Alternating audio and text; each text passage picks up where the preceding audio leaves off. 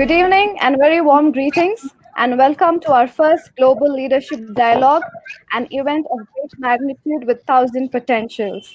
On behalf of the Confederation of the Indian Micro, Small, Medium Enterprises, I welcome a hearty grand welcome to our industry experts from Trinidad and Tobago, to Mr. Philip Nag, Mr. Siko Allen, Miss Deborah Thompson, and Mr. Nirad Tewari. And also a very cordial welcome to the Indian speakers, Mr. Ashwani Kumar and Mr. Neeraj Mitran. And also a warm welcome to the council members of CIMSME and the other participants. My name is Mishma Stanislaus, the Global Communication Head of CIMSME, and I take the pleasure of moderating today's event. So the Global Leadership Dialogue, you'll have been hearing this for the past couple of days. It is an initiative of the Confederation of the Indian Micro, Small and Medium Enterprises, CIMSME, and Global Council for the Promotion of International Trade, which are both units of International Council of Technology, Management, and Applied Engineering, a registered non-profit organization in India, as well as in the USA and Spain. The Confederation is a network of 9,000 plus entrepreneurs who focus on business growth, personal development, and community engagement. It is a national business network of leading entrepreneurs built to educate, transform, inspire, and offer invaluable resources in the form of national events, leadership development programs, online entrepreneur forums, and so on.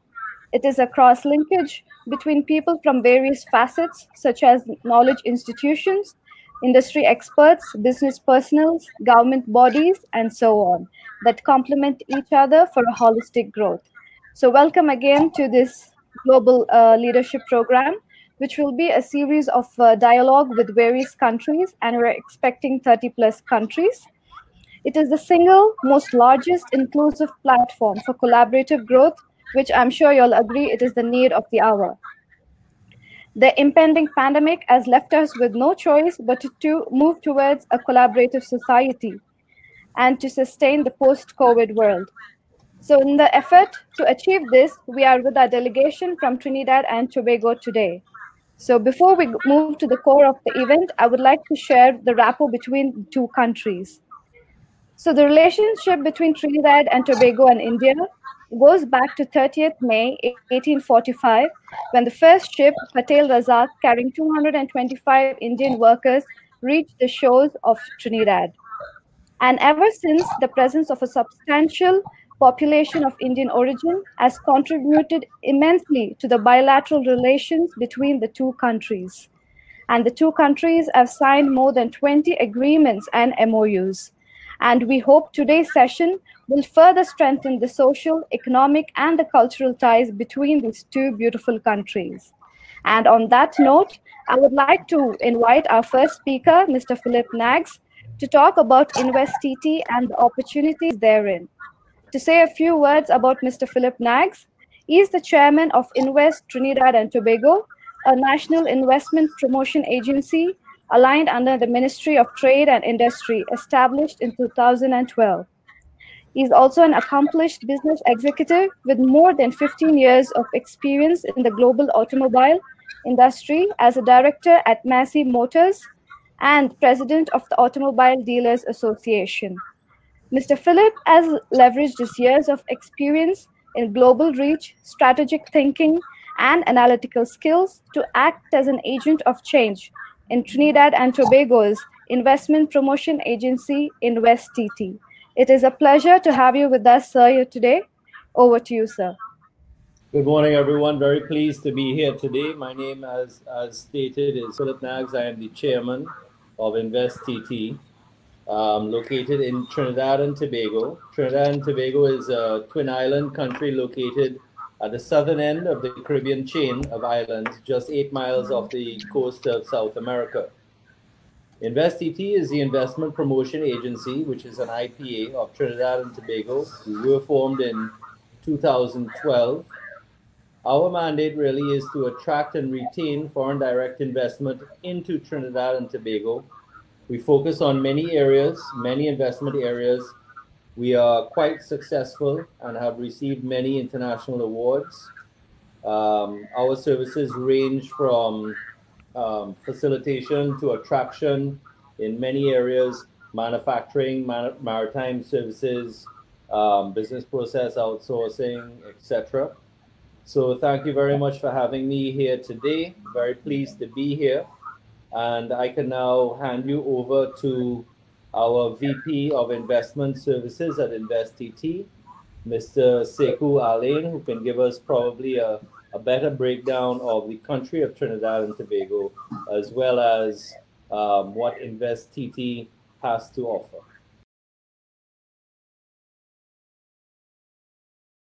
Thank you very much, Chairman. Appreciate the introduction. Thank you, Mishma, and thanks to all, to AmCham especially, and CIMSME for inviting us, the Trinidad and Tobago delegation in InvestTT, to present on investment opportunities in Trinidad and Tobago.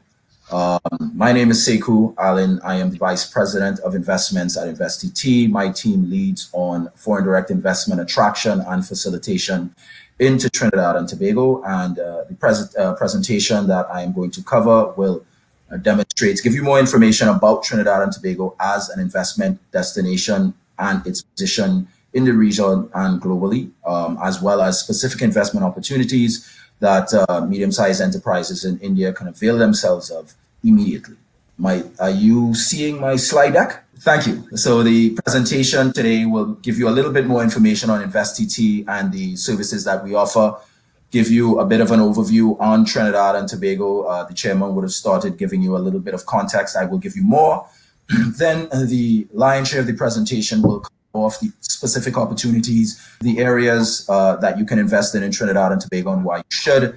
And then we'll take a little bit of a look at the real estate opportunities and the actual spaces that these investments can occupy within Trinidad and Tobago.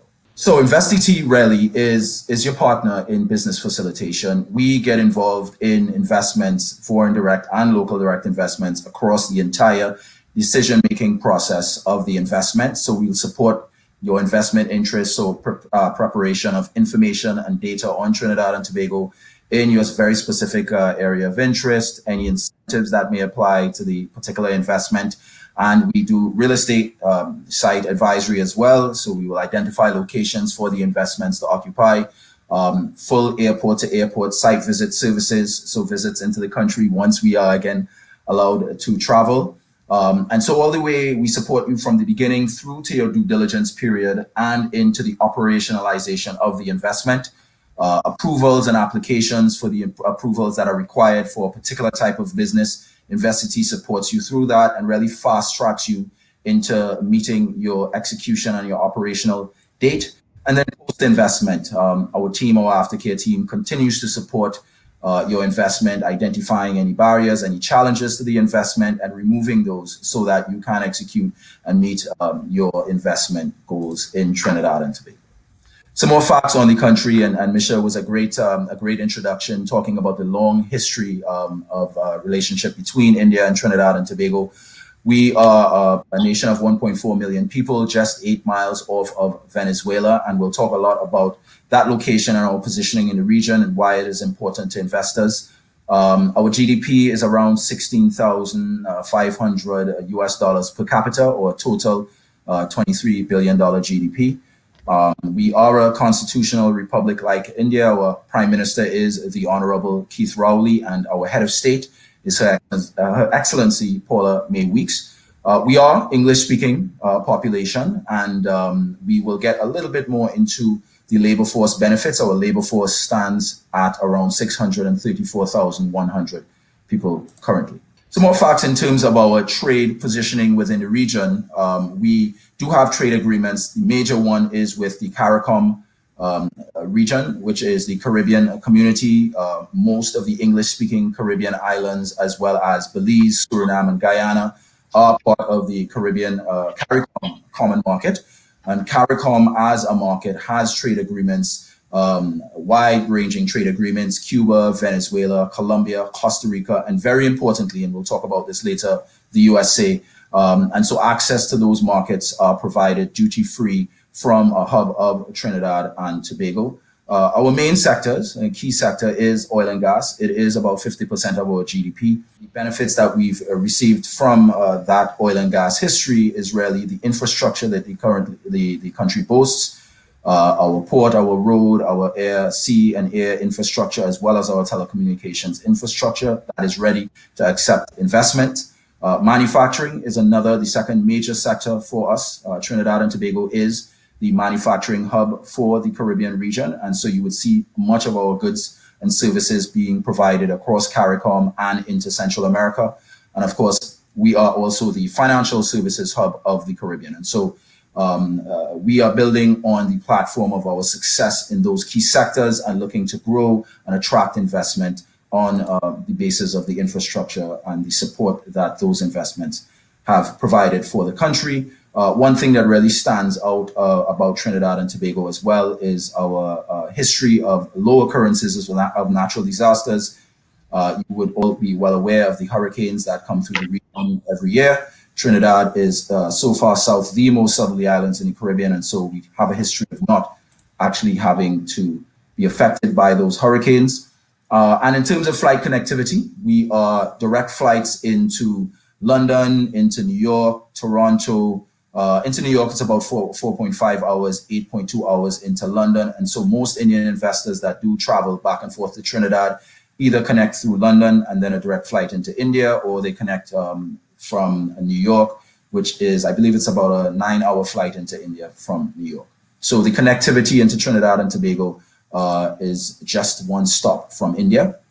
I will go now specifically into the areas and the investment opportunities that we believe are available for medium and even larger small size enterprises in Trinidad and Tobago. And the four main areas that we are going to be covering, the first is electricity intensive manufacturing. The second is logistics, very important. Our location in the region makes this a great advantage. Offshore transshipment, again, our location as well as the Gulf of Paria.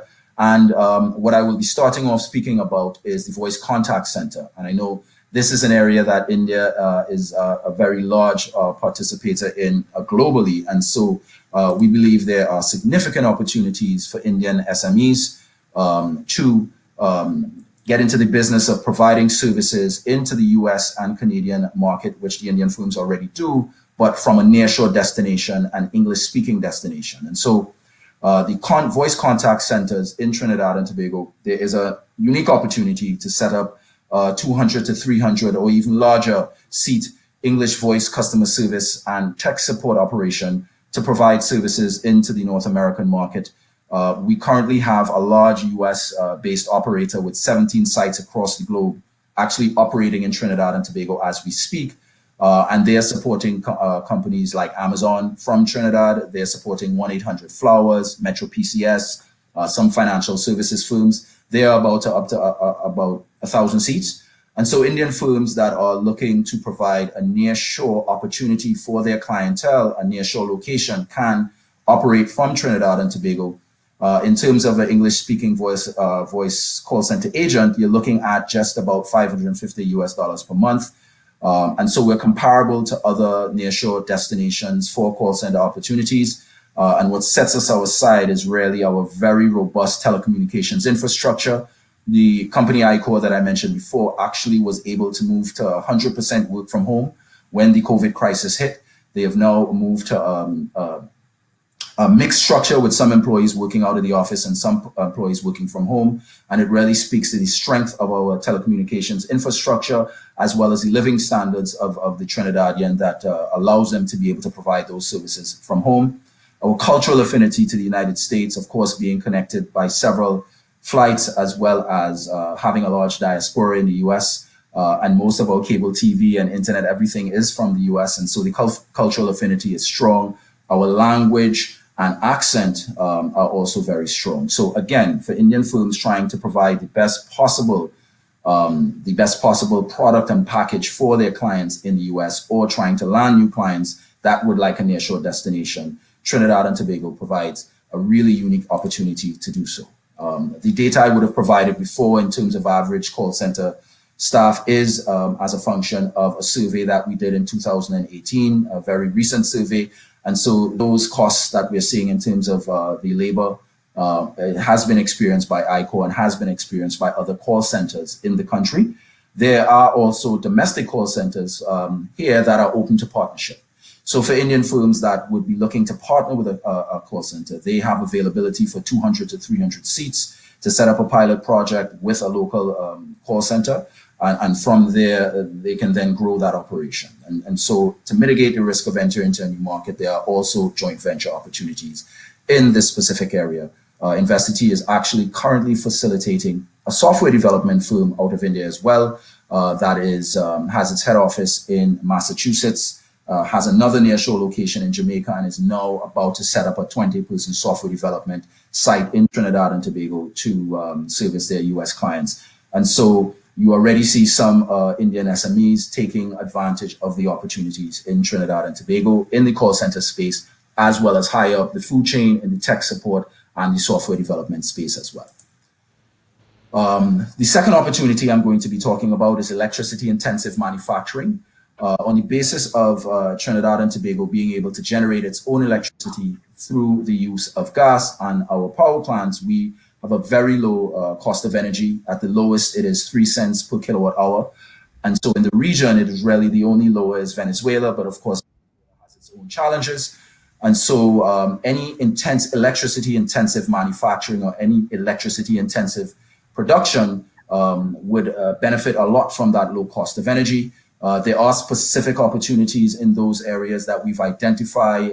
We have a large aluminum recycling industry. In fact, looking at the export figures from Trinidad and Tobago, we'd see that there are a high amount of exports in scrap iron out into India. And what one can do is actually process that using our electricity in Trinidad and Tobago and then export that out to foreign markets as a processed and higher value product. And some of the other areas, energy storage batteries, LED manufacturing and assembly, in particular, water-based paints, biodegradable plastics, solar powered rechargeable electronics, any of those areas that are electricity intensive can benefit from the very low cost of energy in Trinidad and Tobago, and then can also benefit from the trade agreements that give us access to the US market, the Colombian market, Dominican Republic, Cuba, etc. And so what you're really looking at is a low cost base production location that then gives you access to the markets that Indian firms are either currently accessing or looking to access. And so just a bit of a comparative cost, as I would have mentioned, in the region, we are the lowest cost of electricity, even at the highest end at 7 cents. We range between 3 and 7 cents. Even at the 7 cents, we are still the lowest cost in the region. Logistics is the next opportunity I would like to highlight. And again, on the basis of our location at basically the crossroads of the Americas and our positioning as the economic hub of the region, both financial and manufacturing, it really gives those that are looking for the opportunity to set up a third-party logistics hub that will allow you to provide integrated logistical solutions, not only to the local market, but into the CARICOM market, as well as the wider Central American region. We actually recently had a Costa Rican firm that is setting up a third-party logistics operation in Trinidad and Tobago in partnership with a local manufacturer. And so what they've seen is that that has lowered very substantively the cost of imports into Trinidad from the Central American region.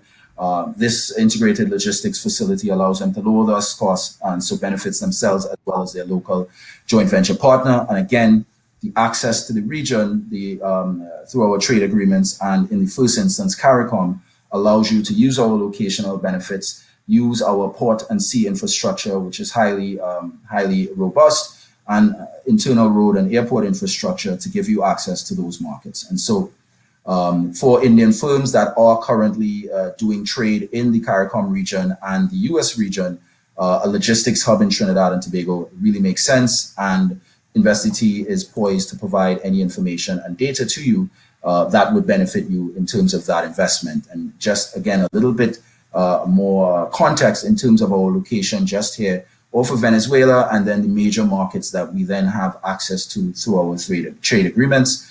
So up to 1 billion people that you are able to access. We'll talk a little bit more about the maritime industry now. And so again, because of our location, and you will see location and hear it come up a lot in what I speak to, because it really gives us that unique perspective and unique ability to facilitate and have investments succeed. In terms of offshore transshipment, Trinidad is positioned right at the north end of South America, where most of the bauxite and other bulk materials come from that are then shipped out across the world, and particularly to Asia. Trinidad and Tobago provides the opportunity to do offshore bulk transshipment. And so the barges that are coming out of the rivers of South America then come up to Trinidad and transship those goods onto a larger ocean-going vessel, which then provides the shipping services into Asia.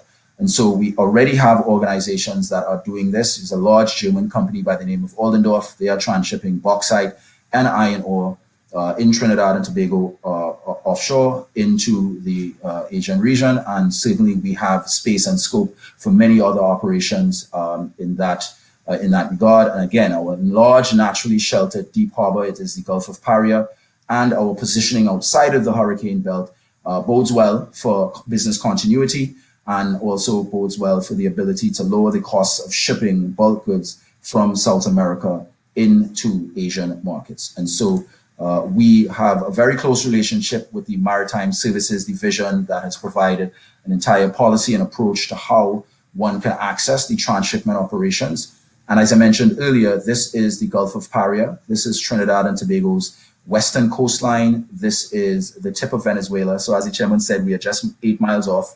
On a clear day, we can see them. And the areas in the Gulf of Paria where one can operate transshipment operations are outlined in this map here. And so we are ready to accept new operations in that area. And the last is coal stacking, ship layups, warm and cold layups. Again, based on those same locational and Gulf of Paria benefits, ships that are temporarily idle, and we're seeing that happening a lot in the current COVID crisis and some of the challenges in the oil and gas industries. Ships that are idle due to lack of cargo or issues with their industries can lay up in Trinidad and Tobago, and it's a cheaper approach as opposed to operating the ship, as you can then lay those up on a cold or warm layup basis. Cold layup suitable for vessels up to 5 years out of service.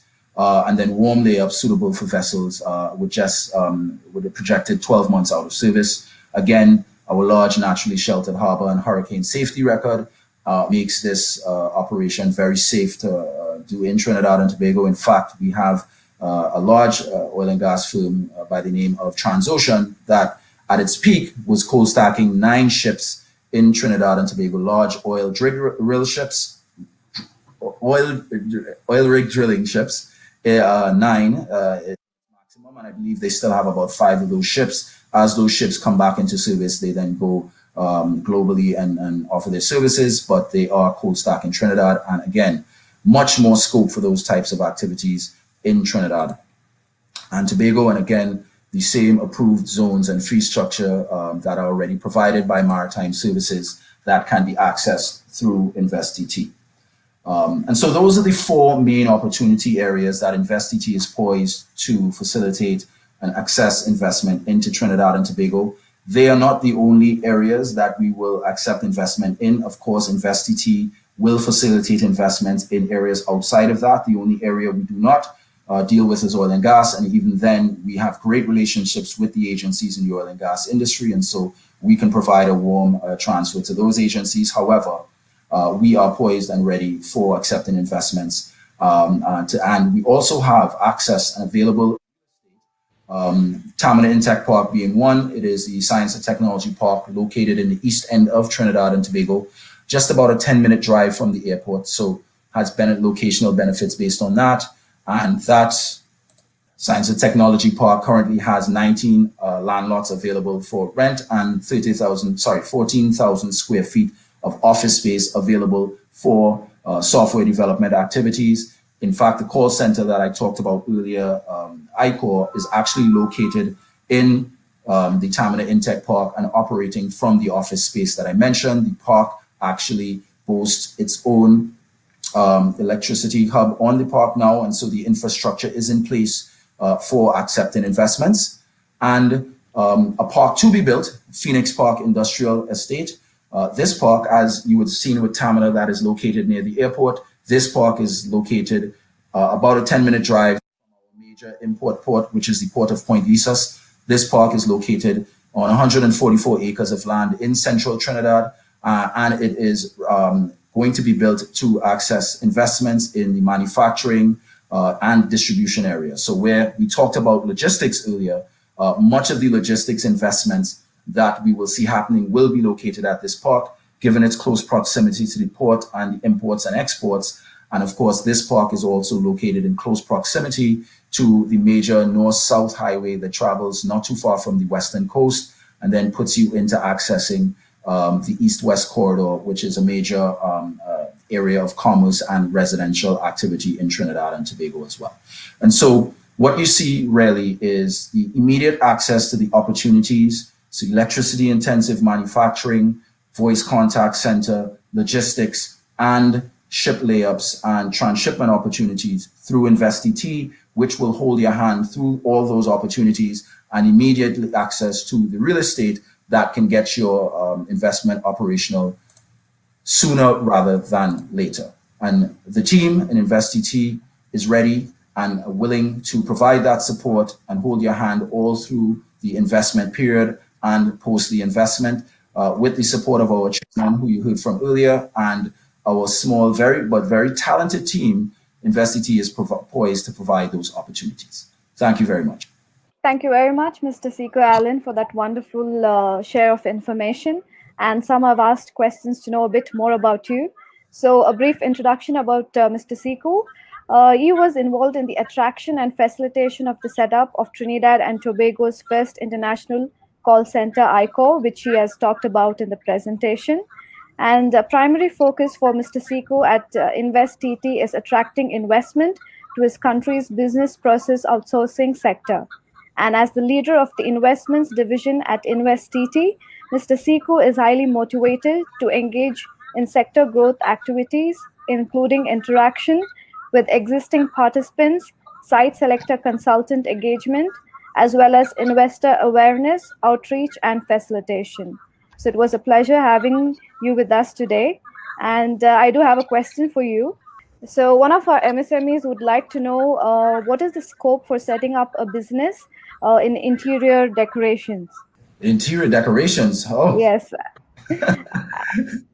Not one of our investment opportunities, but of course, again, we do facilitate investments outside of those areas. Okay. Trinidad and Tobago, our GDP per capita does make us one of the wealthier nations in the region, and certainly the residential construction sector and home sector is a large sector. And certainly interior decorations would be one of the supporting services for that particular sector. And so, yes, okay. there would be opportunities in decoration. Very interesting area. Yes, I was quite surprised by that question too. And the same entrepreneur would also like to know what is the availability of timber in the ecosystem of Trinidad and Tobago. We do have a significant amount of teak in Trinidad and Tobago, and in fact, we have received interest from Indian investors in that area as well.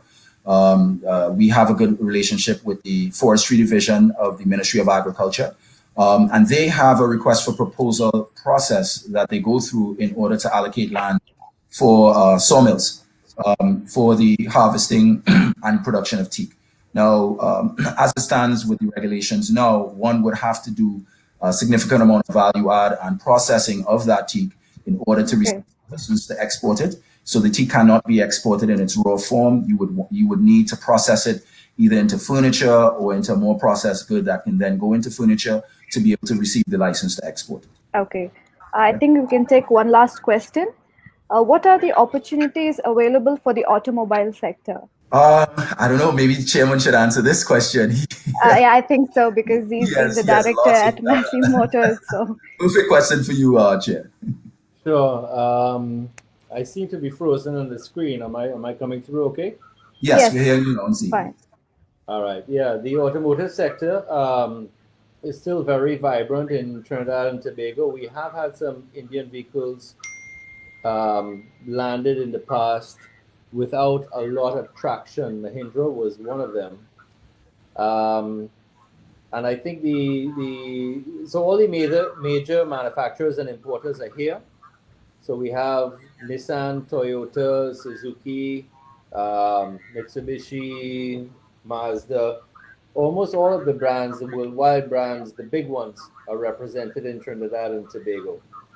However, there are a lot of emerging Indian brands that could present a possible opportunity for Trinidad and Tobago. And the opportunities there would probably be centered around either hybrid or electric vehicles or vehicles of smaller engine size, because of the way that our taxes and duties are structured, there are some, it makes it easier for vehicles with lower CC ratings or electric vehicles or hybrid vehicles to come into the country. So if I were an Indian manufacturer and I were looking to get into the market in Trinidad, I would be concentrating in those three areas, because the other sectors of the market are very, very well saturated at this point. And as Mr. Alain said earlier, perhaps the greater opportunity may lie in manufacturing or distribution of automotive parts, given the fact that we have a very, very low electricity rate, 3 cents per kilowatt hour, and we have duty-free and unrestricted access into North America, which is the big market. So we have a very large natural harbor. We're very close to South America. We have the largest natural harbor in the Western Hemisphere. Low electricity rates, and we have some industrial parks coming online, which will also have special tax concessions for the companies that come in. So if I were an Indian company in the automotive sector or otherwise, I would be trying my best to get into that particular one of those particular parks, enjoy the geographic access that we have, because we can very easily become a hub, use the very, very low electricity rates and the skilled labor force, and manufacture goods, automotive or otherwise, for access straight into North America unrestricted. I think that's where the big opportunities really lie.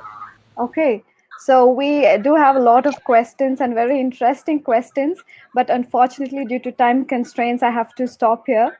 And we will find a way so that you all can answer these questions. And if you can share a link of your forum or anything of that sort, then the MSMEs can contact you directly. Absolutely. So on that note, I extend again heartfelt gratitude towards Invest Trinidad and Tobago for being with us, both to Mr. Philip Nags and Mr. Sekou Allen. So thank you for being with us, and hope to have future collaborations together. Absolutely, and we look forward to it. Thank you. Yes. Thank you very much, and thank you to AmCham as well for facilitating. Yes. Thank you. Thank you. Okay. And next, moving on, I would like to invite Ms. Deborah Thompson to take over. So Mr. Deborah Thompson is from the Corporate Secretarial Services. She's completed her LLB with honors from the University of London in 1986 and as utter barrister in 1987 at the Honourable Society of Lincoln's Inn in United Kingdom. Mr. Deborah received a bar admission into England and Wales and in Trinidad and Tobago in 1987. She joined M. Hamel Smith & Co. in January 2001 after spending 10 years in the corporate environment. Ms. Deborah is the partner responsible for the corporate secretarial services and acquainted with the changes and the implications of the amendments to the Companies Act.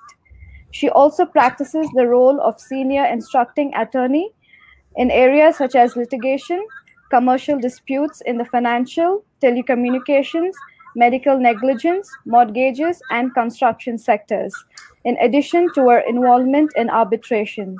She is also a member of the Law Association of Trinidad and Tobago. It is a privilege to have you with us here today, ma'am, and the stage is all yours.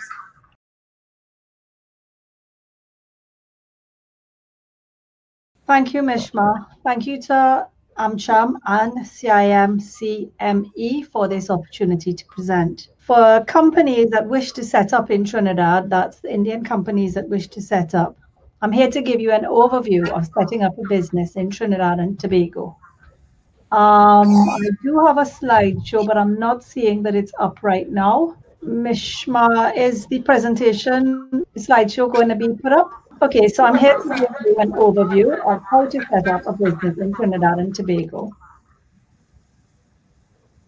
So there's several options for foreign investor to set up a commercial presence here in Trinidad and Tobago. And I'm going to spend some time speaking about choosing the right corporate vehicle, the associated legal framework in order to achieve the objective of setting up the right company, and the various registrations and formalities that will impact setting up the business. The main options that we have here in order to set up a commercial presence would be, firstly, the incorporation of a limited or unlimited liability for-profit company, i.e. a subsidiary of a foreign entity, or you can register a branch of a foreign entity. You can set up a partnership, joint venture, or sole trader. Our Foreign Investment Act does affect foreign investors and their ability to own an interest in a public company and or to form a locally incorporated entity here in Trinidad. And there are tax issues which affect foreign investment in Trinidad. And those tax issues may determine the choice of structure used to pursue an investment. And I will touch on those briefly later on. The employment relationships in Trinidad are governed by generally employment contracts and common law provision as well as legislation. There is no legislative requirement governing the form of an employment contract, but there are certain recommended good industrial relations practices and registrations that a foreign investor should be aware of. Quite often, tax consideration is very important in deciding which corporate vehicle to go with. And therefore, if you do intend to set up in Trinidad, it's useful before embarking on incorporation or registration to obtain tax advice with respect to the proposed business activity in Trinidad. So let's touch upon some of the vehicles. Incorporating a limited liability company.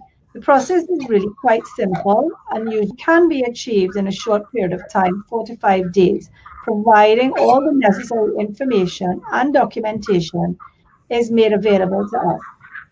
Now, post-COVID, the time has been affected because submitting documents to the registry is still manual for most of the documents that have to be submitted in.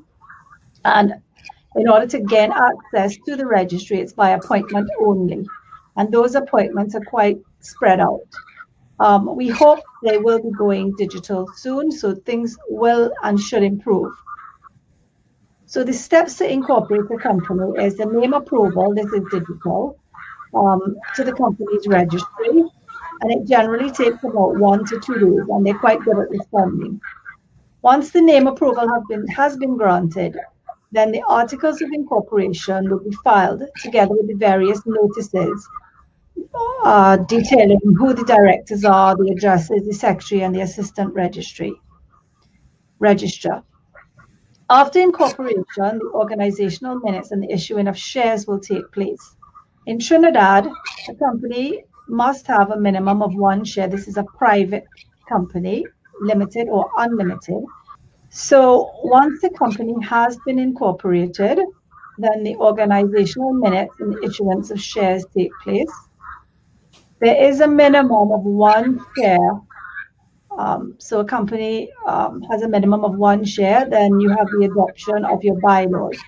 Now, in order to open a bank account in Trinidad, the banks will ask all of your incorporation documents and your bylaws before they will consider opening an account for you.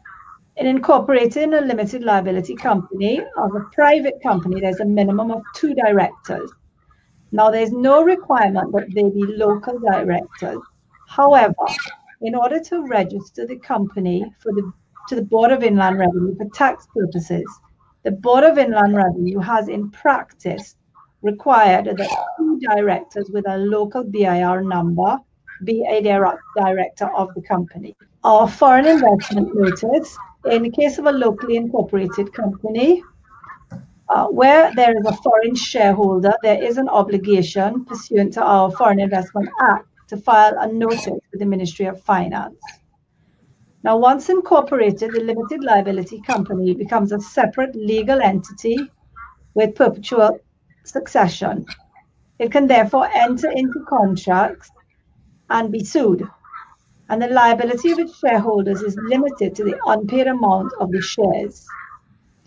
Any foreign investor from India that is seeking to strengthen its commercial presence and operations in Trinidad, operating a local subsidiary, may create the impression that the company is rooted locally.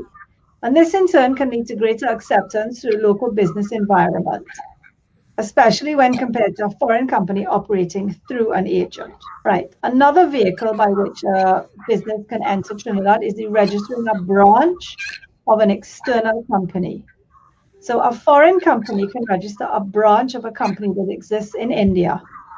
And our legislation requires that within 14 days after that external company establishes a place of business in Trinidad, it must register at with the local company's registry.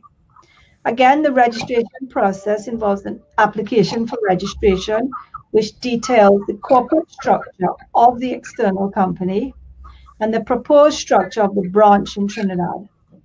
And various documents must be certified and submitted. These would include the charter documents, the memorandums and articles, and all of the other corporate instruments defining the constitution of the company.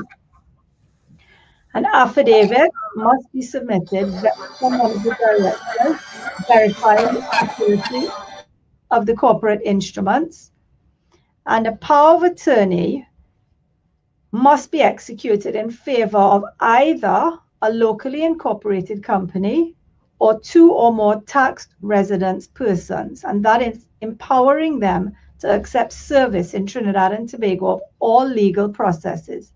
It's known as the branch attorney in fact. A non-resident company in Trinidad is liable for corporation tax on income arising or derived from trade or business carried on by it in Trinidad.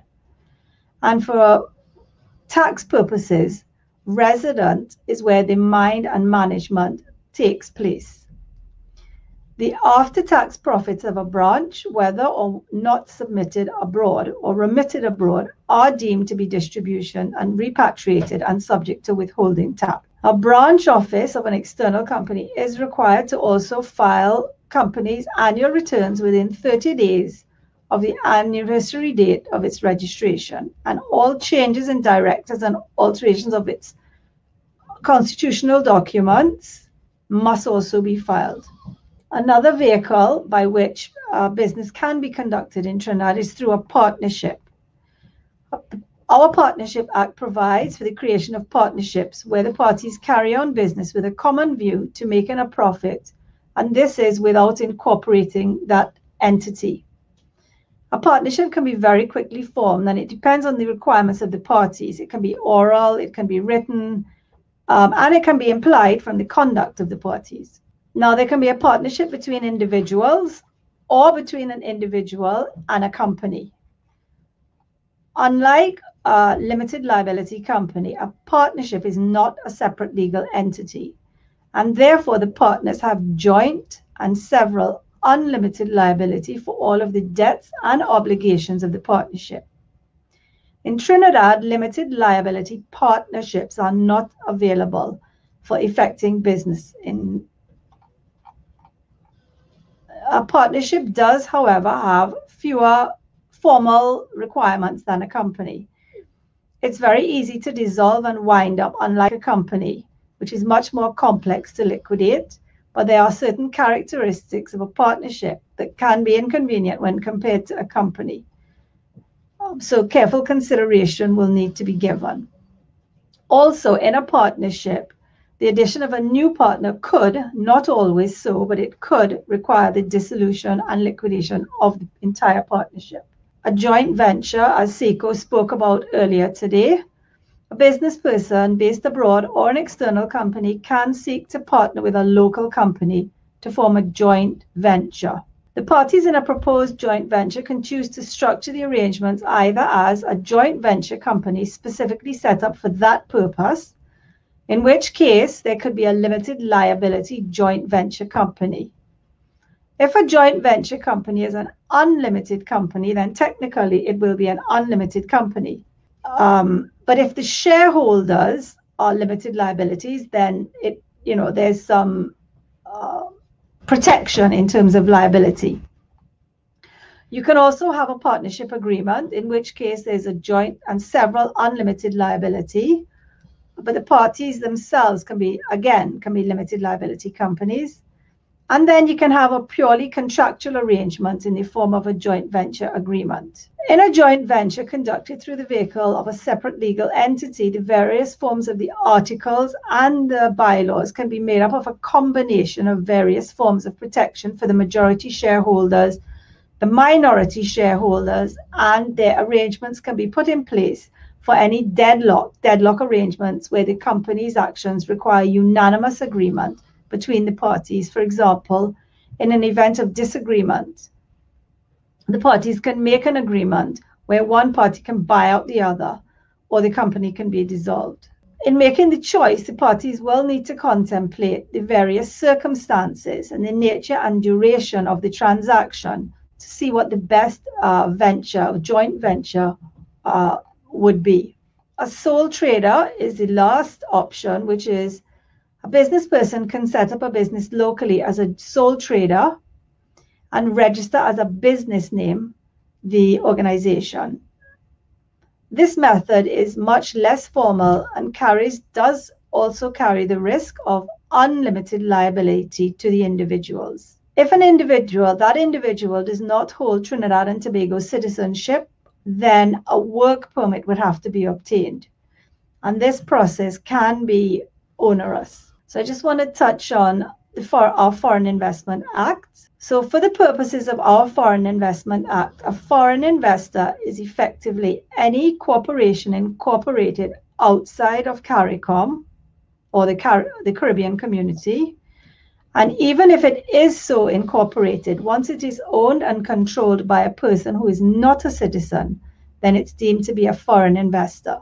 Any individual who is not a national of Trinidad and Tobago or another CARICOM state is deemed also to be a foreign investor. Now, a foreign investor in Trinidad or from India, an Indian investor, would be permitted to own 100% of the share capital of a private company. But prior to the acquisition of shares, they would require notice to be given to the Minister of Finance. An Indian investor would also be permitted to own up to 30% of the total share capital of a local public company. They would require a license if anything more than 30% is acquired. A foreign investor can acquire land up to 1 acre of land for residential purposes without obtaining a license, and for business or trade up to 5 acres. And consideration for shares or land is generally to be paid for by international traded currency. No one in Trinidad is permitted to hold land or shares in a local company in trust for a foreign investor. Okay, so I just wanted to touch upon some of the tax regulations. Companies that invest in Trinidad or set up in Trinidad are themselves required to register with the Board of Inland Revenue and to get unique tax registration numbers. These numbers are assigned following the appropriate tax registration forms being submitted by the company to the relevant authority. And the principal direct taxes in Trinidad are, we have a business levy tax, which is payable quarterly at a rate of 0.6% on the gross sales and receipts of the company. This can be set off against a business levy liability of a company in the following year. And there's no liability in the first 3 years after registration in respect of gross sales which do not exceed $300,000. Corporate tax.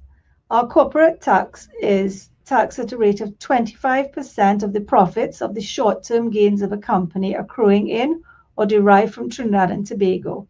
Some sectors, oil and gas, for example, are charged at a higher rate of 35%. So you'd have to check that if you were setting up in Trinidad. Of course, we can advise on it. There's a green fund levy, which we have, which is a tax on gross sales and receipts of companies and unincorporated associations, and this is at a rate of 0.3%. We also have withholding tax, which is a tax on various income payments to non-residents. So and these rates vary from 5, 10 to 15%, depending on what it is that is being distributed. Now, in Trinidad, we have value-added tax, which is a tax which is applied to both goods and services and charged at a rate of 12.5%. So where the commercial supply of the company exceeds 500,000 during any preceding 12-month period, or is likely to exceed that sum during the next 12-month period, then the business should register for tax. In terms of employees, we have a tax on individual income. We have a health surcharge, which if the employee's salary is less than $500 a month, then the weekly surcharge is $4.80, and if it's over $500, it's $8.25. And we also have an income tax on chargeable income at a rate of 25%. Human resources. Now, there's no legislation which requires there's no legislative requirement governing the form of an employment contract, so you're free to set up any contract. However, common law and statute do require good industrial relations and may impose duties and obligations on employers. Employers are required, as I said previously, to register with the Board of Inland Revenue and the NIB. Currently, the minimum wage in Trinidad and Tobago is $17.50 per hour, which works out to roughly 193 rupees per hour. Most employers in Trinidad operate pension plans, which are very common, but they're not required by law. Pension plans are approved by the Board of Inland Revenue, and they must be registered with the central bank, and they do attract tax exemptions. They are also transferable upon termination of employment. Health insurance, again, employers do sponsor health plans in Trinidad and Tobago, and it's not required by law, but again, it's common practice. Our Occupational Health and Safety Act, or OSHA, is the framework which governs the health and safety in the workplace. And all employers have a general common law duty to take reasonable care for the safety of their employees. We also have a Workmen's Compensation Act, which does require employers to take out insurance to cover workmen compensation of its employees. We have the Equal Opportunity Act in Trinidad and Tobago, which also prohibits discrimination. So that, in a nutshell, is an overview of what it would take to set up in Trinidad and Tobago a commercial enterprise. There's the various vehicles that you choose from, and having chosen one of those vehicles, there are various regulatory requirements. But before setting up a business in Trinidad, I think the first stop would be to obtain tax advice, so that you could find out which one of those vehicles would best promote the best tax advantages to you in setting up in Trinidad. Now, I know it's a lot of information, so Hammersmith and AmCham, we've collaborated to produce a business guide for Trinidad and Tobago, and it does cover in detail the information which I've just shared for you, and it provides contact details for TNT AmCham's 300 members by sector, and the publication is available for sale through AmCham if any one of you are interested. And it can be obtained through the AmCham TT's website or through the host to this. So there we have it, and that brings an end to my presentation. Okay, thank you so much, ma'am, for sharing about the legal framework setting up businesses in Trinidad and Tobago. So I think Biju sir will take up a few questions. Yeah, so we have a couple of questions, Deborah. So one is there any minimum investment that is required to start a business in Trinidad and Tobago? No, there's no minimum sum. Investments can range from small to large. Okay, thank you. So next question is: Can an Indian startup or can an Indian start a partnership firm with one of the local partners there? Yes, you can set up a partnership. Is a very ad hoc arrangement, so you can have an Indian investor partnering with a local investor. Now, a partnership is not a limited liability company. So the liability in that partnership would vest with the individuals, each individual, all right? And the partnership arrangement would be governed generally by the partnership agreement between the two parties.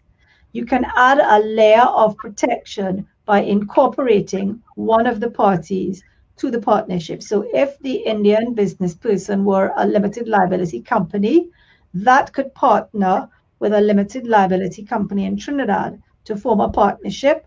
And in that way, the exposure would be limited by the limited liability company. Okay, thank you. So I think those are the questions for now. We can move on to the next speaker. Thank you. Okay. So thank you once again, Ms. Deborah Thompson, for boiling down a complex information such as legal framework into layman's terms. So next up, we have Mr. Nirad Tiwari, the CEO of American Chamber of Commerce in Trinidad and Tobago. Mr. Nirad has 20 years of experience in media, communications, management, education, and international relations. Mr. Nirad is a member of the Wilton Park Caribbean 2030 Leaders Network and was appointed to the National Tripartite Advisory Council by the Honorable Dr. Keith Rowley, Prime Minister of Trinidad and Tobago. Mr. Nirad was also formerly the CEO of the TNT Coalition of Services Industries, Chairman of the Caribbean Network of Services Coalitions, a member of the Communications and Public Affairs Division of the Commonwealth Secretariat in London, and a columnist for the Trinidad Guardian. It is great to have you with us today, sir. Over to you.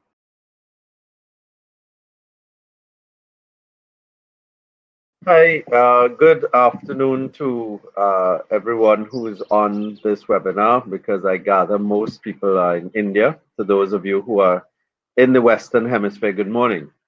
AmCham is a local organization with a network of 25 AmChams in this hemisphere, but of course there are more than 100 AmChams globally. And through that, we form, we are able to connect greatly. I was asked to speak a little bit about clusters. So I just want to thank the Confederation for the opportunity to work with you and to reach some of your members in this process. Trinidad and Tobago is a very, very dynamic economy in the Western Hemisphere. Like all countries, we have our ups and downs, but we have the largest economy in the English-speaking Caribbean. We have the largest services sector, the largest financial sector, and of course, Sekou would have mentioned the oil and gas industry, which really is our biggest cluster. So you have upstream producers, you have many of the major oil and gas companies in the world, BP, Shell, BHP, and the like, are all here producing gas primarily, but some oil as well. And then, of course, you would have the petrochemical sector, so our Point Lisas industrial estate, which takes the gas as a feedstock and turns it into ammonia, methanol, and urea. And then you have all of the companies that keep those plants going, that keep the platforms operational and supply the inputs and tools and components to keep the industry going. So that's the energy services sector. So those are almost all local companies. There are some international companies as well in there, and they are providing global quality service and expertise to the oil and gas sector as well. In terms of cluster development, Sekou would have spoken a lot about call centers and the potential there. And my view, and we've been doing some work on this for years, and at AmCham TNT, we have a digital transformation committee. My view is that there is huge potential in technology. So whether we go into a specific niche of technology, such as health information technology or the like, between what InvestTT would have pointed out, the nearshoring opportunities and the cultural similarity, as well as the time zone congruence with the Eastern United States in particular, there is a lot of potential for the development of software, data analytics, and the like. We have explored data centers. We have, you know, Sekou would have spoken about energy intensive industries. I'm not sure what the economics around blockchain development would be, or mining of Bitcoin or the like. But those are possibilities to be explored. And we have universities that are doing computer science, computer engineering, software engineering. We have research institutes that have MOUs with Indian equivalent firms, namely CEIIIE, so that the ability to interlink is quite high, particularly, as I said, in software development. We already import quite a number of medicines from India, as well as medical supplies. Many doctors here would use Indian manufactured medical supplies, such as scalpels and the like. But Trinidad and Tobago's biodiversity is one of the greatest in the world, and therefore a huge potential as well from our point of view is in the pharmaceutical sector and biomedical research, so that there's a lot of potential here to conduct research using our plants and our flora and fauna. We have a chair of Ayurvedic medicine at UWI that was facilitated via one of those agreements that Sekou would have mentioned earlier. So the potential is there in that sector as well. Also, there's also significant potential in the education sector. We have some students who travel to India in particular to do studies, and I think there's a lot of potential for that. I don't know if someone missed it or came in late, but Sekou would have mentioned the Airlink. So, I mean, direct flights in New York and London, and therefore onward to some Indian cities as well. It's fairly straightforward.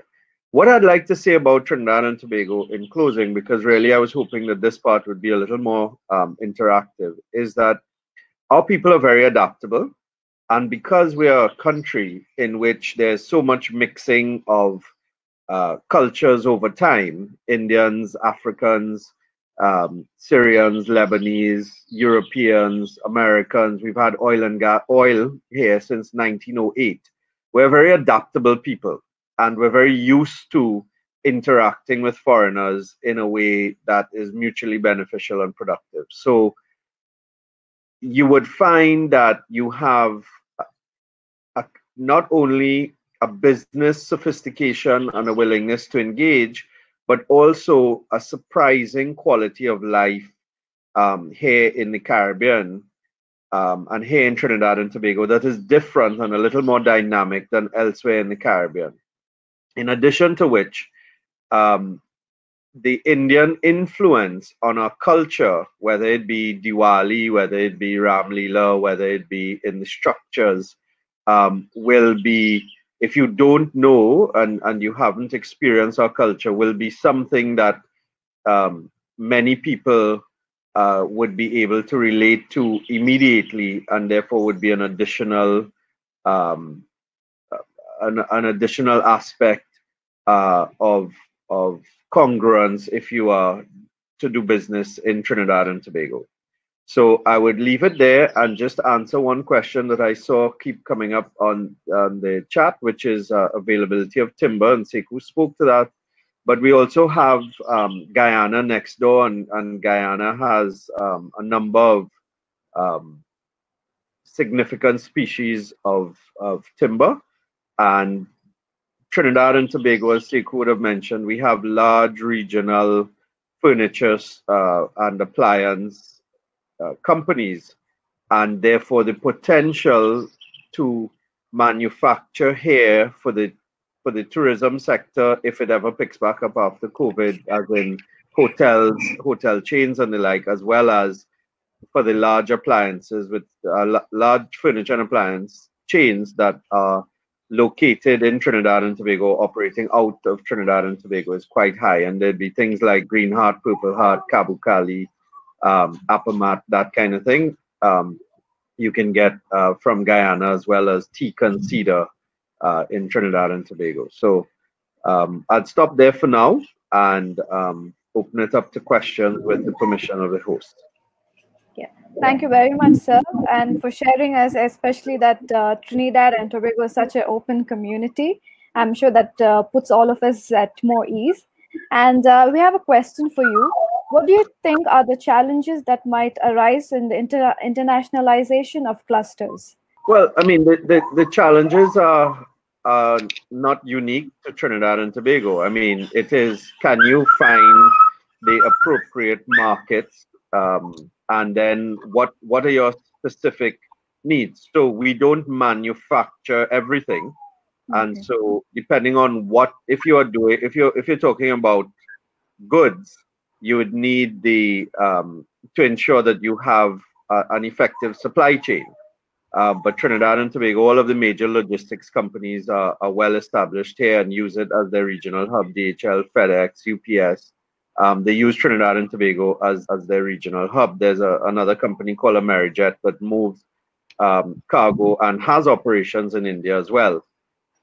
So once you have the supply chain, once you understand your business and know what you need, then the internationalization of clusters is not difficult. And then, of course, you can work with the universities that are here to develop capacity, or chambers of commerce and the like to do training. And there may be even opportunities, as I said, in education, so that if there's a gap, companies can work with other training institutes from other places. So, for example, it's not in Trinidad and Tobago, but next door in Guyana, they discovered significant oil reserves.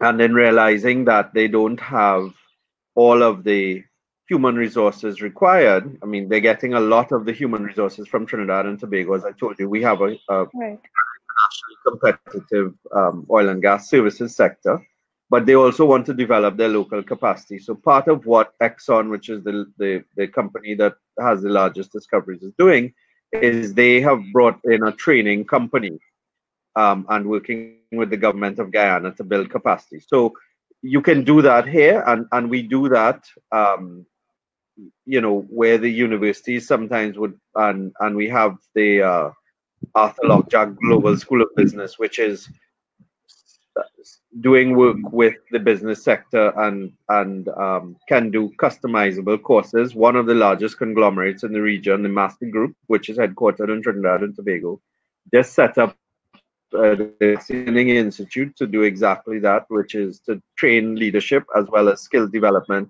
for industry. And so there's a lot of capacity to do that. And you'd find Trinis are very, we call ourselves Trinis or Trinbagonians.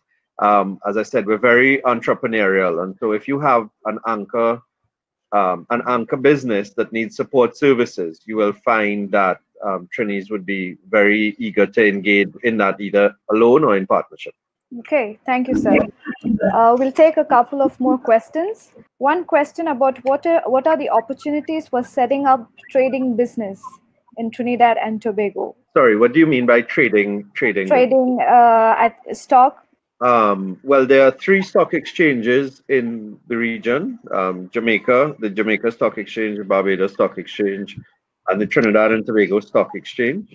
And there are several brokerage houses. So you have, for example, Royal Bank of Canada, or well, locally RBC, Scotiabank, our indigenous bank, First Citizens Bank, as well as several stockbrokers that offer various levels of access to, to stock exchanges around the world. What I would say is that generally so right now Trinidad and Tobago, there's a high level of liquidity. Yes. But we are, because of the depressed oil and gas prices and the global economy, we are a little bit challenged for foreign exchange.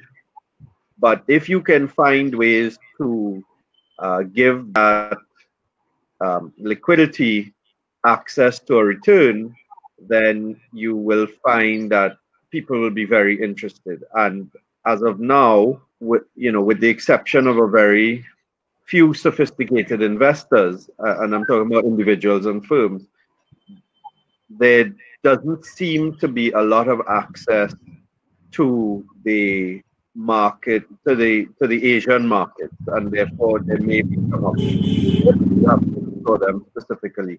I don't know if Sekou wants to talk to that, but we also have the Trinidad and Tobago International Financial Center, which is working on some of those things. So I'll ask Sekou if he wants to add anything. Yeah, here Sure. is more about the product trading. In terms of buying products and selling it to businesses which are looking to use those products. I'm sorry, can you repeat that, please? Yeah, so this is about product trading. So one company can buy products and keep selling it to businesses which are planning to use those products in their business. Sure. So Sekou would have mentioned that Trinidad and Tobago is a logistics hub for the region, and therefore it makes sense if you want to if you want to trade in the Caribbean, that to use Trinidad and Tobago as a hub. Interestingly, our agreement with the Europeans allows for, if you're doing fabric or clothing, once there's value add in Trinidad, in the CARICOM, that they get duty-free, quota-free access to the European market. So I'm not sure what the Indian arrangement is, but you can use, say, Indian fabric, and a lot of companies here do actually buy fabric from India already. But you can do Indian fabric and turn them into garments and export to Europe, for example, duty-free. So yes, for products, Trinidad and Tobago is a good hub. We are as I said, the regional logistics center for DHL, UPS, FedEx, as well as for several of the conglomerates in the Caribbean who use Trinidad and Tobago as their central operations and then go out to the smaller islands as well. So the market is good for that if there's a demand for the product. We have one more question on the business opportunities for biotech companies working in agricultural inputs like fertilizers, pesticides, and so on. So, yeah. Yeah, I think that's high. So I mean, of course, we have distributors here for the large brands, Monsanto and so on. But with the pandemic, there's increased focus on agriculture. We have had exchanges with Indian agricultural institutes here. And in those exchanges, the information that I have is that the technology that we use, and technology not necessarily being high tech, but simply spacing, weed control and the like, is not as sophisticated as it is in India. And so I think there are opportunities in agriculture in terms knowledge transfer. And so even in consulting, or if there are farms in India that are looking to have a Western Hemisphere presence, and now we have land, but we don't have vast amounts of land, and so it would make sense to look at things that you can do where you make best use of land, whether it's stacking of agriculture and greenhouses and the like. And I think that there would be opportunities in some of the, as you say, fertilizers and pesticides and additives but you'd have to look at that on an individual basis. And of course, there are strong brands that are already in the country. So you'd have to make sure that you have Agriculture, Food and Drug approval, the Bureau of Standards approval, and then you'd have to compete like you would at entering any new market. Okay. I think we have time for one last question. What are the popular products which are exported from Trinidad and Tobago? Well, our food and beverage, well, apart from oil, gas, ammonia, methanol, urea, Okay. our food and beverage products are among the things soft drinks, so flavored soft drinks in particular. Okay. We have cosmetics. We have a company called Sasha Cosmetics that does makeup and powders, particularly for targeting people who non-Caucasians, and it among the best in the world. Has been used in as the official cosmetic provider for Miss Universe in the past and the like, and that's manufactured, designed, tested here with operations in Cuba, now in Central America, the US, and so on. So, and they're available online. That's another set of products. Sekou, do you want to jump in there at all? Yeah, no, yeah, I agree. We also export. I think you talked to beverages earlier. Of course, the Angostura bitters is known worldwide. So I believe I've seen the product when I was in there as well. And we are producer and exporter of rum as well. Okay. But certainly outside of oil and gas, it's really financial services and manufacturing are the two main areas, particularly in food and beverage industries, that we have successful in exporting. But we're really looking to grow that services side and providing services into the North American region, software development, call center, etc. And so as we go into the next 5 to 10 years, we really think that expand those areas and also become so that we position ourselves as a regional services hub. Okay. So on that note, there's another question. What is the market for beverages like Indian whiskeys?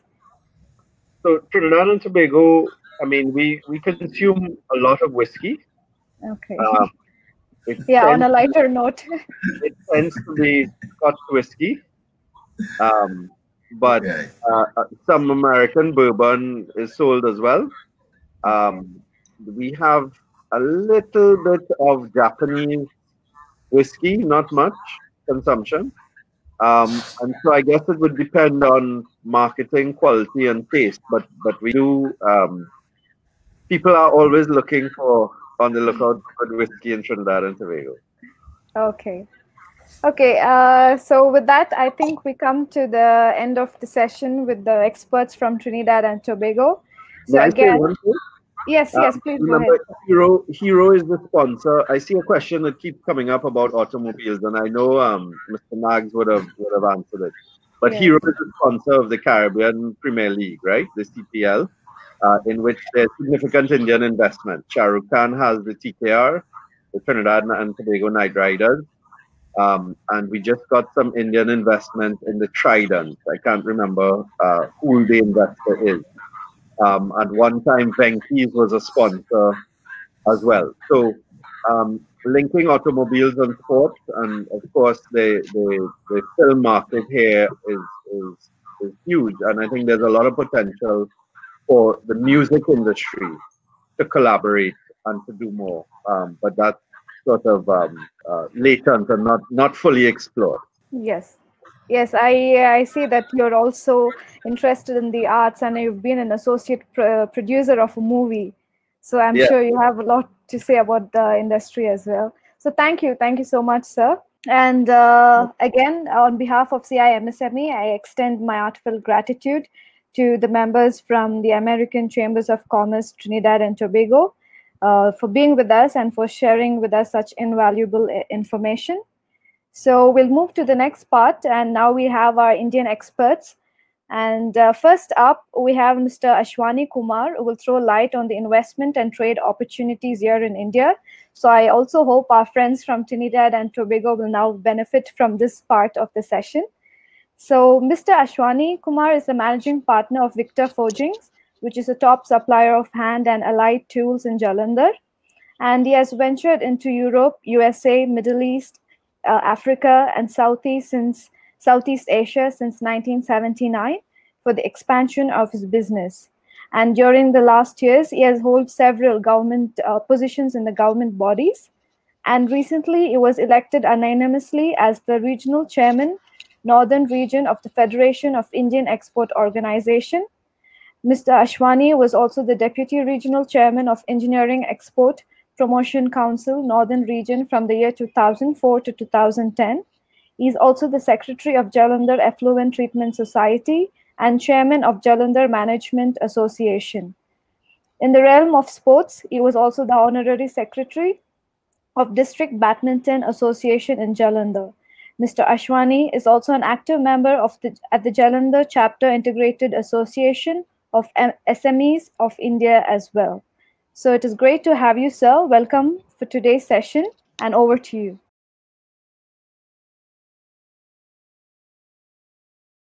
Thank you very much. Thank you very much. I was listening very carefully all about Trinidad and Tobago, and I am sure it was very interesting. But my subject is again for everybody on each country should do it. My subject is role of MSME in every economy. You see, after Second World War, you can see the most destructive countries like Germany and Japan. They grew up the fastest possible way just because of the help, just because of the MSME. And this role of MSME is not only in India but everywhere in the world.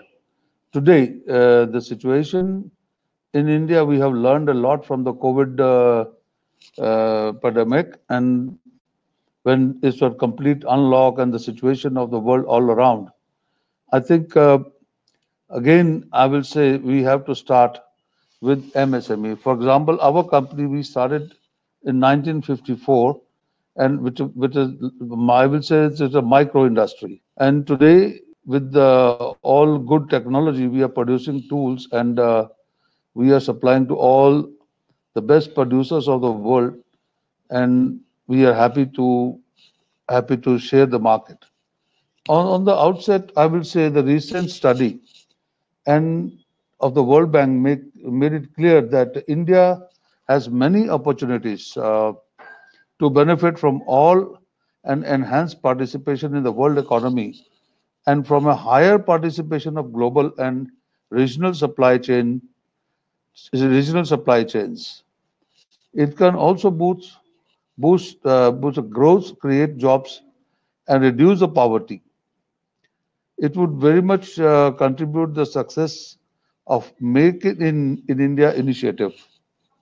Though unlocking the Indian economy to the world economy during the process of the deglobalization is not so easy. India's current position in the global economy offers opportunities to the strengthen itself even in a more fragmented global economy.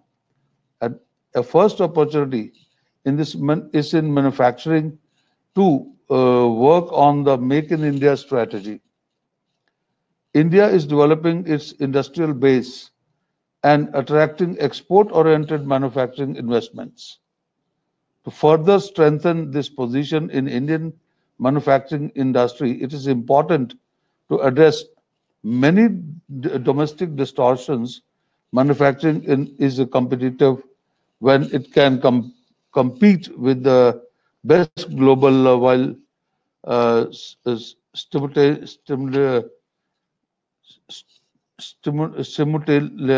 simultaneously facing imports, particularly duty-free imports from our partner on the domestic turf. An export strategy aimed at import substitution and export promotion as two sides of the same coin is ideally suited for us. Import substitutions, unlikely is a general perception, is not undesirable. It is not inward looking in the sense of the closing your doors to import, rather is focused to developing domestic capabilities and powerless to reduce your dependence on imports, particularly when disruption of supply chain and can deprive you critical inputs products. Many countries constantly monitor the trend of import, and whenever they observe a sharp hike, they engage with the industry to understand the challenges faced in the manufacturing such product domestically. Some countries have adopted an FDI tariff linkage with the enhancing tariff for attracting FDI and encourages foreign suppliers to set up bases in their country to serve their consumers. I was talking to a surgical manufacturer who exports products worth US dollar 1.5 billion to India, and who has not set up his factory in India. On inquiring the reason behind the same, he responded that the import tariff in India is only 5%. Therefore, he is much more competitive while supplying from overseas to India. Had the import tariff been 25%, he would have set up a base in India. Such as a hike, the tariff would have also encouraged Indian companies to venture into the manufacturing of those products by making domestic production more competitive than imports. Let us also not swayed by the argument that other countries are not pursuing import substitutions. However, many countries have a market close to ours in terms of the size. Import substitutions require that market be of a certain minimum size to make manufacturing viable. Not many countries in the world possess such a market, and hence they are unable to pursue an import substitution strategy. It is now not necessary to hike the import tariff implement such a strategy. However, an ecosystem which provides a level playing field must be offered to a manufacturers. This involves extending the concessional credit to such manufacturers along with the competitive electricity tariffs and efficient logistics. Currently, Indian manufacturers pay much more higher inland freight, which supplying machinery from Coimbatore to from Coimbatore to Ludhiana or to Jalandhar, while supplying machinery from Coimbatore from Ganjao to Ludhiana is the same cost. Therefore, there is no level playing field. The tariff hike import substitution warranted only to address the intervened duty structure for specific objective that it should have definite sunset clause. Such a clause is required so that companies scale up and get investment but don't become inefficient due to the complicacy. We also have to be vigilant such a tariff that they can result into domestic and cartelization of monopolies which push price up, thereby adversely impact the upstream production. A positive environment to enable to supportive ecosystem for domestic manufacturers should be given to the preference over tariff hike. Second opportunity for India is to become food factory of the world. India is among top producers of many agriculture products, but there is a huge potential of increased exports.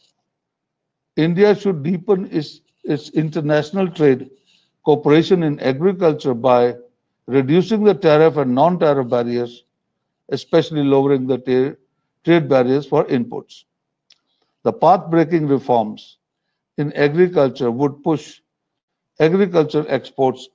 Relaxation in the Essential Commodities Act will encourage exports to produce such products and build inventory without the threat of the hoarding. Removal of restrictions on international state movements will ensure efficiency, the transparent and seamless interstate movement of farmers' produce, resulting into a remunerative price. In the initial system, farmers were forced to sell through the government agencies. Now the farmers can engage with the agriculture processors, export, and even large retailers, particularly those which provide specialization platform for groceries and consequently for the sale of farm product. At the same time, many distortions in agriculture should be addressed, like improving the warehousing, infrastructure, and the cold storage. And India has to adapt its agriculture sector to different and challenging climate zones. The third opportunity is the role in India could play the leading nation of an architecture of global markets. We see weakening the multilateralism and the inability of global trading system to adapt a new technology changes the addresses concern on the use of industrial subsidies and the role of state-owned enterprise. We need to, it's in the development between WTO members and their WTO obligations, sustaining the rules-based multilateral systems is the key. To address the challenges of multilateral trade system it's important to have a common understanding of tensions and conflicts. This requires an in-depth analysis and debate between WTO members on the source of the problems, on the ineffectiveness of WTO to address them on long-term solutions. The COVID-19 gives us excellent opportunity to having this fundamental debate on a sort of re-engineering of multilateral trade architects. India is one of the most important global player. There is a room for India to deepen its relationship with global economy, even if India would act alone on trade facilitation, it would give us benefit in terms of growth of employment.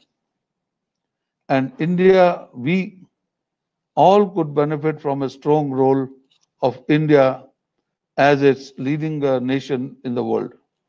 A role focused on the improving and the strengthening on the global trade architectures. I will elaborate in a short way that today we need to we need to support the MSME industry. Without MSME industry, no country can grow. If you see India, we have nearly 52% growth from MSME sector. For the development of countries like, I see the Trinidad and Tobago, they said, you are the producer of cosmetics and rum, of course, is a very famous rum all over the world. These agriculture-based industry should be given preference, and I am sure that India is the largest market for everyone in the world to come and join hands in India, not only agriculture, but in the engineering industry, also one of the big subject from India. With these words, I will say thank you very much for inviting me to your platform. And any question, please tell me if I can answer this. Thank you very much, sir. At the moment, we do not have questions, but I'm sure it will arise soon, and we can ask. We'll let you know the questions after the next speaker. Super. So thank you very much for this session. Thank And moving on, moving on, we have Mr. Niraj Mitran, the co-founder and partner of Hola Mitran & Co., to talk about the legal framework adhering to setting up companies in India. So Mr. Neeraj attained his bachelor's in engineering, but he chose to pursue as a chartered accountant and has been practicing CA since 2014. Mr. Neeraj is a managing partner and founding family partner at Madhavan & Co., Mysore, a chartered accounting firm since mid-1960s. He is also the co-founder and partner at Hola Mitran & Co., Bangalore, a chartered accounting firm started in 2015. He is a non-executive director at Axiom Consulting Limited, a public limited company having branches in over 6 countries. He is also the financial and product consultant to a couple of companies in India and North America. And he has handled financial due diligence on behalf of the venture capitalists and the investee companies. His specialization is setting up companies in India for foreign business owners, including consulting on entry into India, funding for setup and for initial operations. So it is great to have you, sir. The stage is all yours.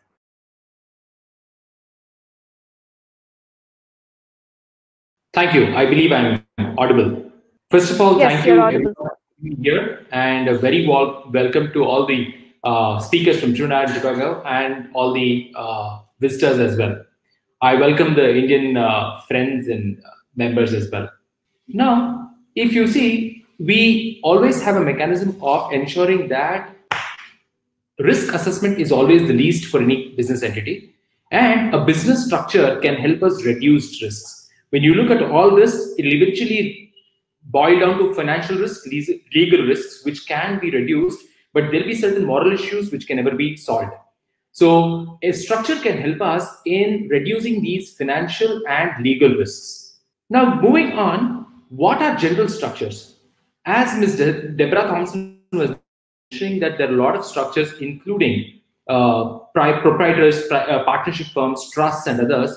I will be more importantly concentrating on only 2 major structures, which are private limited company and limited liability partnerships. The major reason for me to concentrate only on these 2 structures is because of repatriation of profits allowed to Trinidad and Tobago for foreign investors. In any other structure, for Indians to invest, it is very simple to either start a partnership firm, proprietary concern, or any of the other 2 options as well. But these 2 are the safest for ensuring that repatriation of profits do arise at a later date in case foreign investors do invest in India. There are also other features like external branch. The only disadvantage is the rate of tax will be at 40% plus surcharge plus education cess, health cess. And you'll also end up having JVs, which are also treated as body of individuals or association of persons. Now, very specifically, the parameters of a private company or limited liability partnership, you're required to have at least 2 owners. And for a foreign investment partner, both channels are available. The base document for a private limited company will be an incorporation certificate, whereas in a limited liability, it will be an LLP deed. There are going to be some amount of advantage that you can get for a private limited company in the tax rate when compared to an LLP. And the incorporation and closure is pretty simple. Everything is digitalized with the click of a button. We ended up incorporating a company for Singapore yesterday in about 2 days' time. The incorporation process will follow in about 4 days' time. We should have our incorporation, but for safety, we'll assume that it is 10 working days. The closure of a company is always painful, and the current government has introduced a couple of forms in the recent past wherein they are assuring that this could happen somewhere around 180 days. Earlier, it could take anywhere up to 3 years. There is something which is very important for a foreigner when incorporating a company in India. The most important thing is what happens to investments that he's made. For example, a person invests in a company in 2020 and the company grows well enough, and in 2025 he wants to exit the company and the country. Well, will such profits be repatriable to his home country is the most important question. In case such a benefit is not available, then all the profits of the company will get stuck in India without him enjoying the benefits of such profits in his home country. Now, even partnerships allow foreign direct investment, but only in a non-repatriable route. To obtain a repatriable route, it is a prior approval that is required, and this process could take anywhere upward of 6 months, and this is 100% not confirmed that repatriation will be allowed. Now, getting back, what is repatriation? As I mentioned, it is repatriating the funds of profits or the base investment itself back to the country. Now, getting back, the advantage of a private limited company over LLP is that currently the government has reduced it to 22% as tax rate, and there is also an advantage in case you're following certain specific activities and are able to confirm your applicability to certain conditions. Your tax rate can further be reduced to 15%. This predominantly works with the manufacturing industry. Now, good news is that the company, in case it grows, it can also be listed on the stock exchange. We predominantly have 2 major stock exchanges, though there are multiple available in the country. One being in Bombay, the other being in Bangalore, which is the Nifty and the Sensex. Moving on, what is a company incorporation? What is the importance? As everybody knows, members and directors are different. And for a company or an LLP, there should be a minimum of 22 members and a maximum of 200 in the case of a private limited company and 20 in the case of a LLP. It is mandatorily required in India that at least one member must be an Indian director. One director should be an Indian resident. What does Indian resident mean? He should stay in India for a period of greater than 182 days in India. As you are all aware, the company requires a name. So the company incorporation starts with application for a name. And once it is applied for, you will complete the other processes and documentation in the name of the company. The company is also required to have a registered address, which will require certain documentation like a rental agreement or lease deed, or in case it's your own property, then an NOC to use it as a registered office. The filing process itself, as I mentioned earlier, is all digitalized. So everything will happen with the comfort of your house or your office. And there is something called a digital signature that is required. A digital signature is not your regular scanned copy of your signature, but it is a thumb drive or a pen drive, having certain coded information of your PAN and your Aadhaar and other related, including photos and everything, in a hash function, which is seamlessly integrated with the backend government departments, and it recognizes a registered mark or a signature of the individual owning that. All documentation are attested through these digital signatures, and the members and the auditor who signs off, or basically you need a professional who certifies that these documents are intact. And this professional can be either a CA, CS, cost accountant, or a lawyer. Now, the most important part is the following.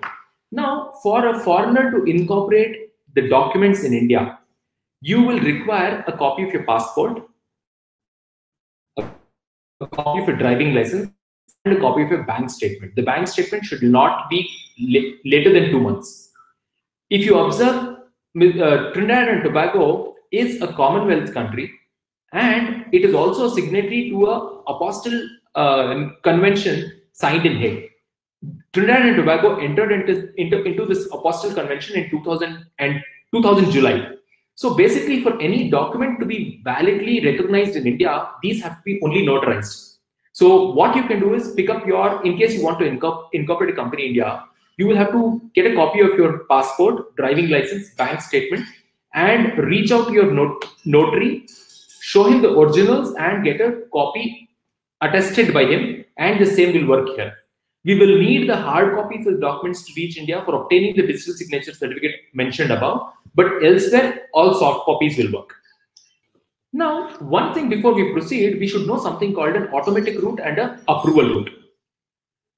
India is very free for allowing any foreign direct investment coming into the country, except a specific few different sectors. The sectors that are requiring prior approval for any foreign investor to enter into India are defense, railways, insurance, construction, banking, multi-brand retail, and a few more like that. Except these specific industries, All other routes are 100% automatic. So for example, if you want to incorporate a financial consulting company in India, anybody can get those documents, get it incorporated in India with 100% investment into India. Obviously, he will have to comply with the requirement of one resident director in India, but any further money or proceeds that he has can be repatriated without any objection. Now, for example, let's take the defense sector. In the defense sector, currently only 74% of foreign direct investment is allowed. For example, if a 100 rupee investment is to be made, at least 26 rupees of, or say $100 investment is to be made, $26 should arise and should be owned in India. Similarly, there are various different sector caps for each sector. To be very, the common questions that are usually asked are, what about manufacturing units? Usually all manufacturing units will have a 100% automatic approval, wherein you will have to comply with the procedures after incorporating the company, just to inform that there's a foreign direct investment into the company. The sectors and the caps for each sector may change depending on the notification. Now, when you say a company or a limited liability partnership, these two entities will usually work within the framework of the law. Now, the framework of the law is that the Ministry of Corporate Affairs controls the incorporation of a private limited company as well as a limited liability partnership. This is governed by the Companies Act 2013. Any further incorporations is governed by Companies Act 2013. Now, once the company is incorporated, if there exists a foreign direct investment, then such information will have to be filed with the Reserve Bank of India, confirming that there is participation of a foreign investor into the company. Post incorporation and compliance with the RBI, the regular taxation laws of India will work, and there are predominantly just two taxes as everywhere else, one being the direct tax and one being the indirect tax. The direct tax is governed by the Indian Income Tax Act of 1961. However, the indirect taxes are governed by multiple laws like the Customs Tariff Act as well as the GST Act. Earlier, the GST Act itself was divided into multiple acts. However, they unified it under a single code called the GST Act. Now, with the Ministry of Corporate Affairs, what is required as a compliance is that there are certain specific compliances that have to be completed on an annual basis.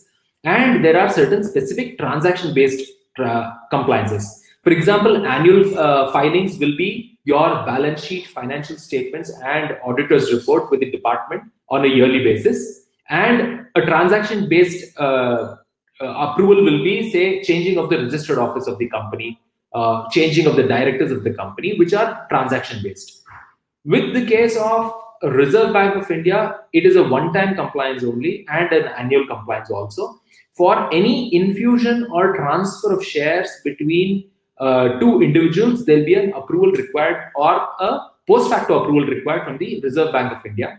And you will also have to your profitability with the Reserve Bank of India on an annual basis.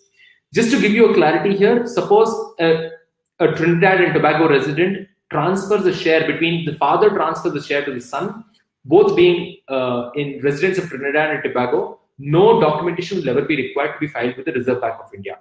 These, in case provided that the first time infusion was recorded. Now, moving on with the taxation laws, there are taxation laws with the direct taxes being usually quarterly or yearly compliances. The compliances will be yearly, but there are a few minor compliances that will be requiring the quarterly compliances. And with the case of indirect taxes, you have monthly compliances, quarterly compliances, yearly compliances, and transaction-based compliance as well. So usually this is the framework under which all companies which are incorporated from abroad will have to be under. Obviously, there will be other registrations also which are transaction-based, which I'll cover in the next couple of slides. Now, when you incorporate a company, what is it that you receive? You will receive from the Ministry of Corporate Affairs an incorporation document, the articles of association and the memorandum of association and the share certificates giving you proof of ownership of such shares. Under the Income Tax Act, you will get your PAN number through which you complete all your filings, as well as a tax deduction number for completing your withholding tax compliances that are needed. Under the RBI, you will get a unique identification number for the filing of the funds that were inbound and successful completion of such transaction. Once these incorporations are completed, these are something that you receive mandatorily, or these are prerequisite to complete the incorporation itself. But after completion of the incorporation, there are certain specific registrations that may be required based on region, based on human resource registrations and tax registrations. Now, region, there will usually be a requirement to comply with the local laws to ensure that the local authorities are aware where you are and how you're performing and stuff like that. These are yearly compliances, and these are extremely trivial, not complicated at all for anyone else to handle.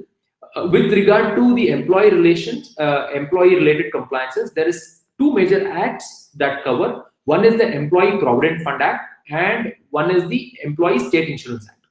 Now, these have two different limits for the EPF, or the Employee Provident Fund Act. In case your salary is greater than, if your salary is X amount, you'll have to contribute 12. The employer will have to contribute 12% of the salary as contribution towards the welfare of the employee on a long-term basis, and the employee will also contribute equal amount of.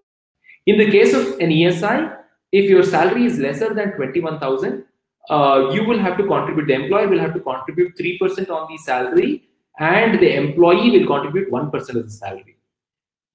This predominantly protects employees related to pension-related funding.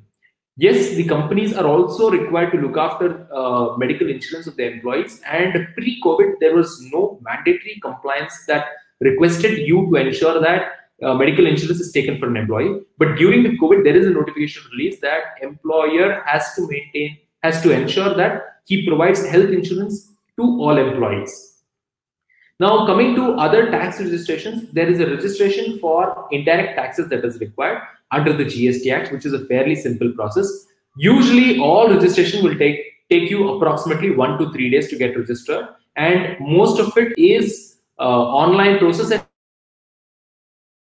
and automatic approval process. So basically, there will not be any approval that is pending from the department, and whatever is in that process of pre-approval, that is also getting a post facto approval or an automatic approval.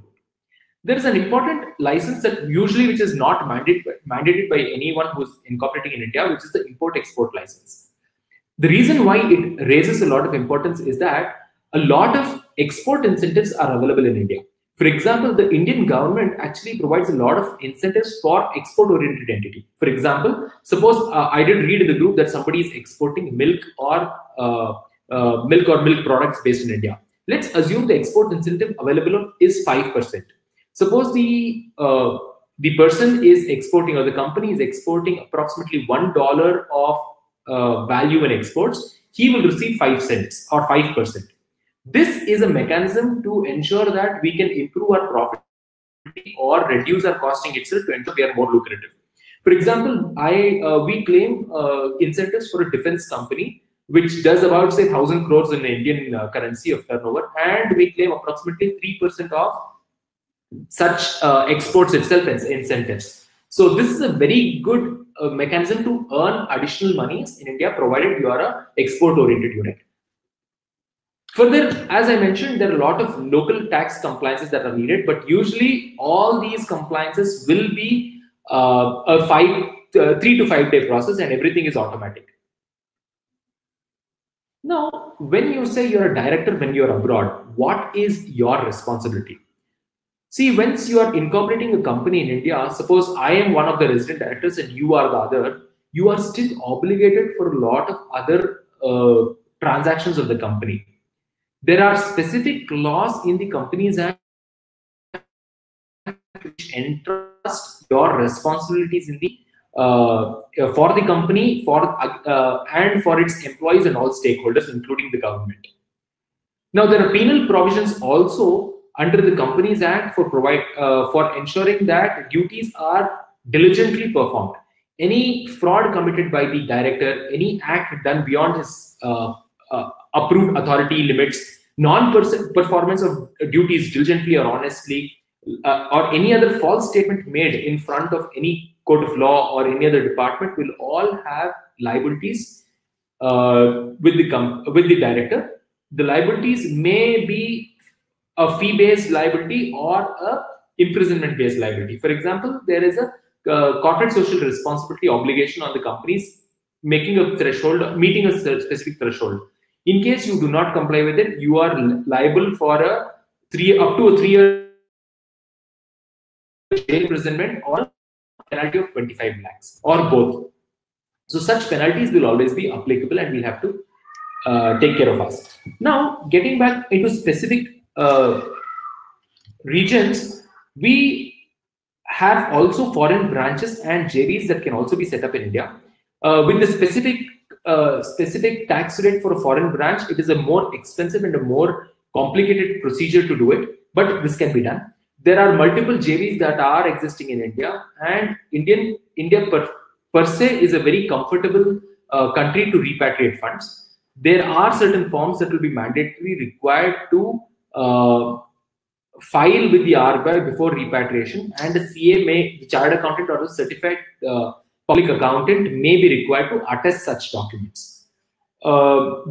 Specifically speaking about manufacturing industries which are wanting to set up, there are specific pockets which are designated as a special economic zone, a free trade zone, and stuff like that, wherein a specific industry itself is collaborated. For example, there is in Bangalore, there are multiple SEZ for information technology, for defense-related manufacturing equipments, for aerospace-related manufacturing equipments, and stuff like that.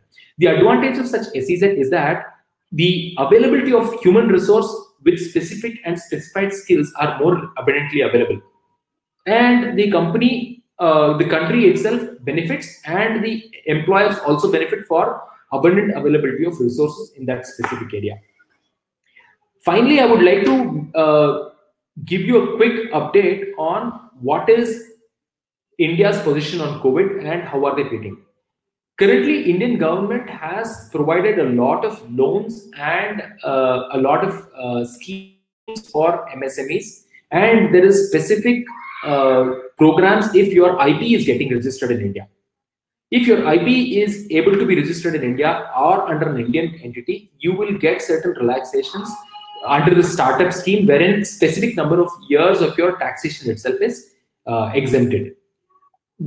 Further, in relation to taxation, these SEZ that I just did mention enjoy a benefit of tax-free holiday periods up to 10 to 15 years, depending on certain conditions that are to be complied. You will have to set up a fresh entity and related compliances with including the human resource generation.